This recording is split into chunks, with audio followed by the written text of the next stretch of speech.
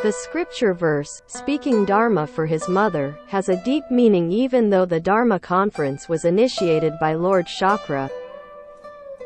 The first one is to prevent some people in the world from misunderstanding about Buddhism.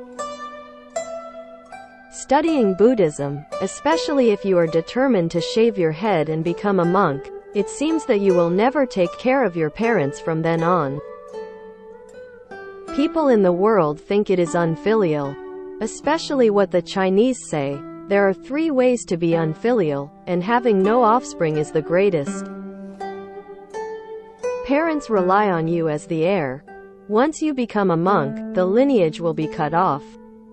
How can there be no fault for your ancestral parents? People in the world don't know that being a monk is great filial piety. This is the first meaning.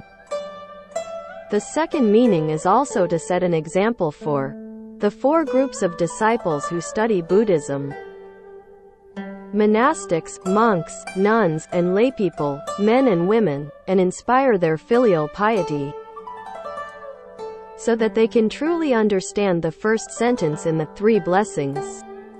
Filial piety to parents. Even if Buddhists become monks, they cannot ignore their parents. There is no such reason. But the form of filial piety is different. Seriously practice, follow the teachings of the Buddha, and use this merit to return to the parents. Parents can receive the protection of the Buddhas and the blessings of good gods. This is true filial piety.